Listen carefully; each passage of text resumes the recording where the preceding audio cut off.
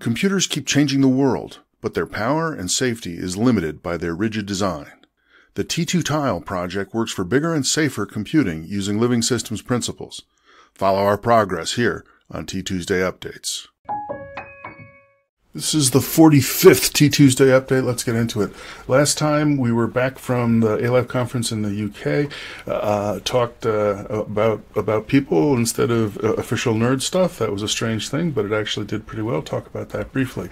Since then, I've been back to working on the T2Tile actually running events. Well, it's been running events, but actually running events that have effects between one tile and another, and that involves two steps. One is to get locks from one tile requesting the other tiles nearby to say, please don't do anything to this area of the grid because I'm having an event there and I'm relying on the current contents of what you have there so that I can decide what to do next. I'll tell you what changes I made and then I'll release the locks and you can go ahead. So it needs the locking step one. We've been working on that a few weeks before we went to the UK. And there's also the cache updates, which is the part in the middle there when we're holding the locks and saying, okay, here's what I did. I changed this, I changed this, I changed this. There's also an adaptive robustness feature in the cache update protocol I haven't talked about before, where even the parts of the event window, the 41 sites that may be affected, even ones that haven't been affected, every so often the cache update protocol will just randomly send one of the ones along, even though the receiver shouldn't need it. The receiver should already have that information, but they flag it as the fact that the receiver should see it, and it ends up becoming a check. And if it turns out that there was an error, that the receiver who was told that it should be this in site 50, site 35, whatever it is, and it turns out they had something else in there, they'll send back a request saying we have an inconsistency, and then the sender will automatically note that and will start sending complete event windows adaptively until everything starts checking out again, and then it'll automatically drain back towards efficiency. So that's one of the aspects of the cache update protocol that we get about being willing to have some round-trip protocols rather than sort of a fire and forget approach to telling the neighbors what has happened. So we're getting closer to having cache updates move from one tile to the next. We're not quite there. I'll tell you where we're at. So, okay. Last week's video is number one of the last 10 videos. That's the way the new YouTube analytics wants to show it to us by number of views. Now, of course, you know, in T2 land, that means like 180 views. But, you know, that's more. Typically, at about a week out, I'm lucky to have 150 views, and so we're 20% over what used to be a normal high. Well, or what was a normal high for the last 10 episodes or so. So, new folks, if you're here, or put it this way, if you're back, welcome. And so that's what we've got here. I really have serious questions about the new, so here it is. So when you go to the new analytics for YouTube creators, this is on your dashboard. You can't avoid this. It tells you about, well, at least if you release videos regularly, it tells you this. Ranking by views, number 1 out of 10. Number 1 out of the last 10 videos, 180 views, which is up 43% compared to something, although the average watch time, the average view duration is only 7 and change, and the total watch time is also down. This always happens whenever you get a bunch of views, or whenever I get a bunch of views, relatively speaking. There's usually a bunch of people who are watching a little bit and then dropping off. Now, it's always the case where there's people that just watch like the first 10 seconds and go, whoops, either number 1, this is not what I wanted, or number 2, I didn't even want to be here at all. I just sort of fell on the keyboard and the thing started playing, so they bail out. But so there's a huge drop off at the beginning. But there's also this trade-off that if social networking actually manages to work, if the click-through rate gets up to 7 to 10%, whatever it is, which is great for a T2 update video, that usually means that it's bringing in some folks that are not actually that interested. So in a way, I feel okay about this. I feel like it's supposed to be that way, and so it's good. So I should probably talk about people more, but then I have to do stuff. Well, we'll see what happens when coming up. Anyway, that's in the propaganda division. Also, we now, thanks to Andrew Walpole, he and I got together and said, why don't we just do this? There's all of these terrible, there's robust.cs, there's the Gitter, there's the GitHub things are all over the place, and we had a discussion that was like, and everybody's been talking about this, that we really need a place to pull it all together. So we said, let's just do it.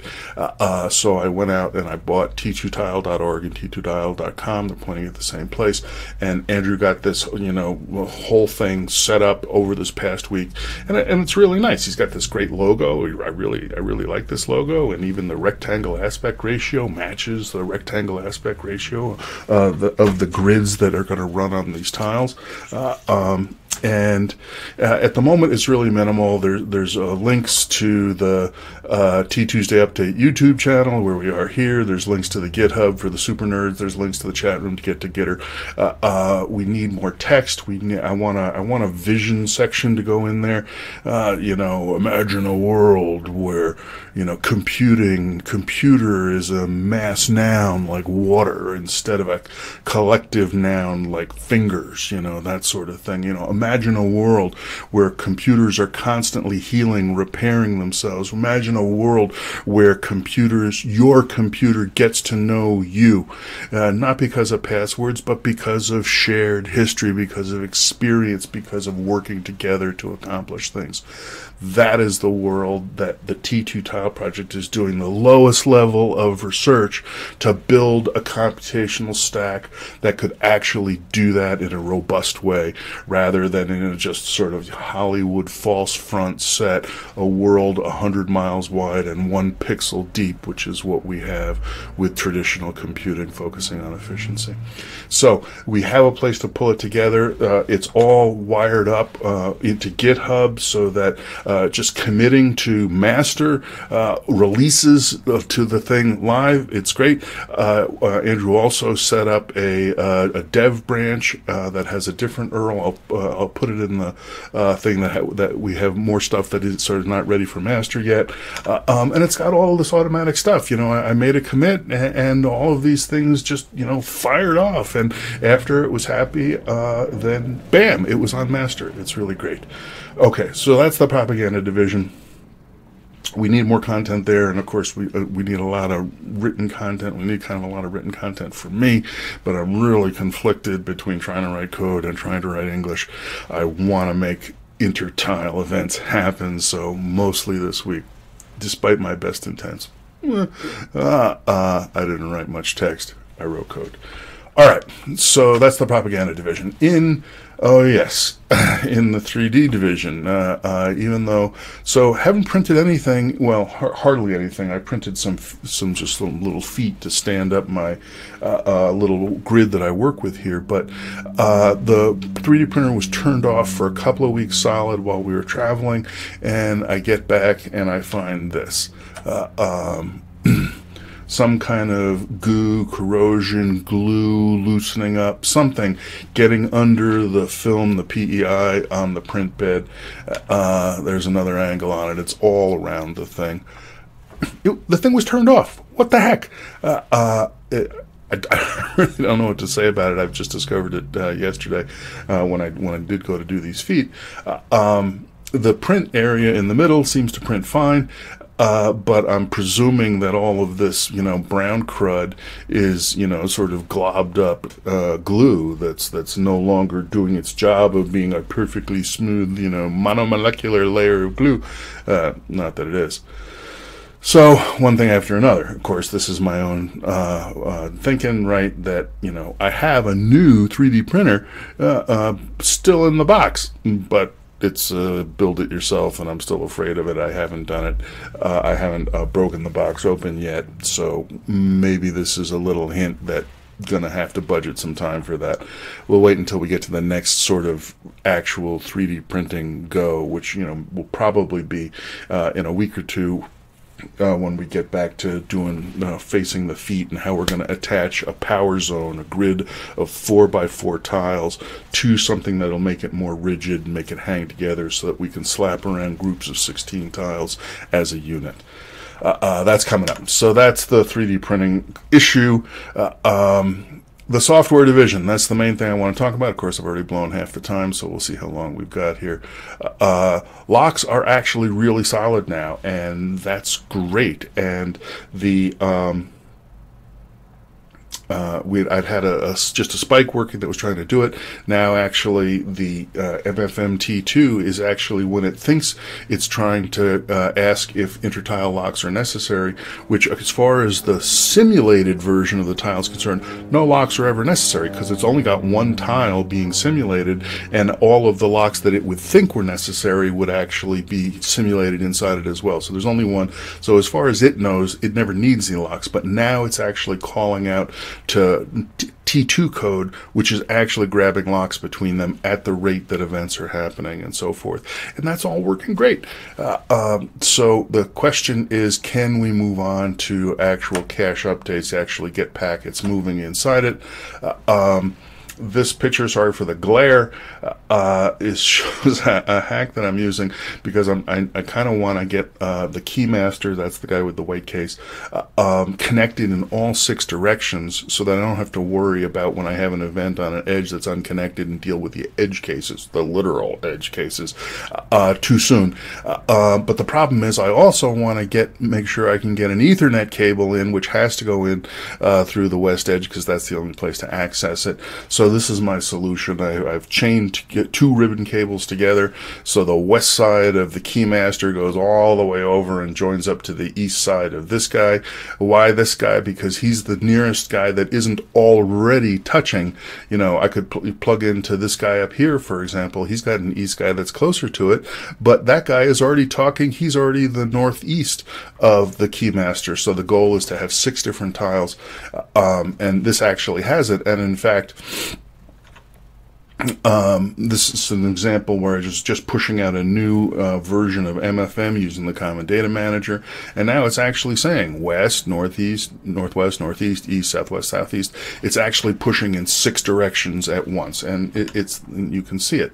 There it is. So the big blue arrows means lots outbound. The smaller yellow arrows means less inbound, and in each direction. So 2,000 curly 10 means it sent 2,000 bytes in 10 packets, and the reason it's curly is because this is reporting statistics on the bulk rate, the curly out and the curly in. The right curly is output, the left curly is input of bulk rate, the stuff that we use to Common Data Manager use, and it's going in all 6 directions at once, you know. And it's good to remind myself every so often the progress that we have made, because I'm always focused on the next bug, it's not working, like that. So this stuff actually feeling pretty solid at the moment.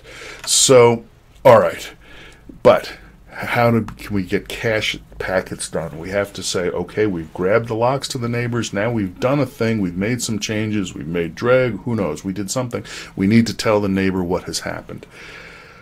All right, this is some stuff from the notes file. So it's time to go to England. That was July, so 2 weeks ago plus, and then we're back. Boom, that's how fast notes files work. And so, you know, we've now got all of the hardware locks being handled by the Linux kernel module, which now has an interface to the software.